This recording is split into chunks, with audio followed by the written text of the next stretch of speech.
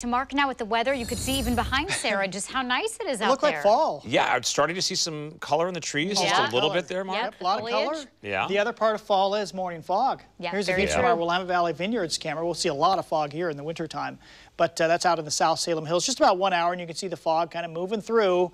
And then, wait for it, right button. Oh, that's what it looks like right now. Same view. So broke out to the sunshine, beautiful. 61 degrees. That's right, like I said, just south of Salem. Our other winery, Camera Stoller Family Estate, really pretty up in Dayton with the blue sky and the new freshly greened grass after it rained a whole bunch. All right, bus stop forecast for the kids tomorrow morning, your Friday morning. 43, wait, do kids not have school tomorrow? I don't think they do. I'm moving on. Oh, wait, no, Washington, you have school, so we'll go back to it. 43 in the morning for those kids. I think there's an in-service day in Oregon, if I'm correct. 43 in the morning, and then in the afternoon, look for plenty of sunshine. Temperatures are right around 60, just like today. So what's ahead? Well, the I-5 corridor looks dry the next 2 days, just a mixture of sun and clouds.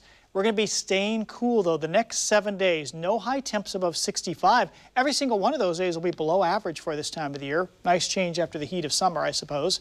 And then the next rain, very confident it's coming in Saturday night, midnight or just beyond. That leads us to a rainy day Sunday. We're calling Monday a rainy day. I think it's a few light showers on Monday. In general, we don't have any stormy weather coming up over the next week, which is nice. So we've got this weak system out here. We think it's just going to scoot down the coastline kind of like this and take most of the rain with it.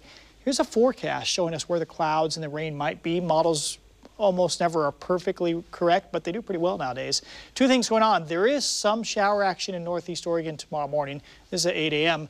And then notice a few light showers along the coastline as the day goes on. We don't think, here we are at 5 p.m., that any of those will make it over the coast range. That leaves the I-5 corridor dry, but scattered light showers at the coast. We wake up Saturday, it's partly cloudy again. Saturday afternoon, it's still partly cloudy. So basically a pleasant 2 days ahead, and then here comes the rain 3 a.m. Sunday. You can clearly see the cold front, the area of yellow there. And that is over the metro area and west of the Cascades, 6 a.m. Sunday. So we wake up Sunday, it's pretty gray and wet. In fact, the rain for the next 5 days is not that much.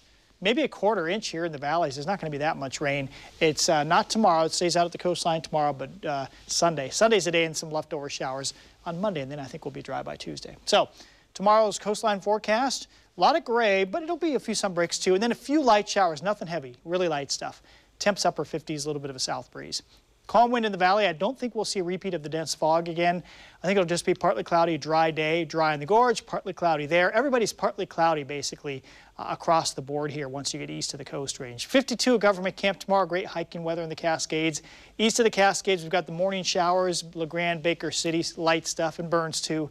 Then that seems to move out of here with lots of sunshine. And your Friday forecast in Portland, the clouds will come and go all day. Pretty bright day. I think it'll be nice. Temperature feels about like today. We start chilly in the morning. No wind tomorrow, very light. Rain comes in Sunday. Sunday's not a washout, but I think there'll be a lot of showers around.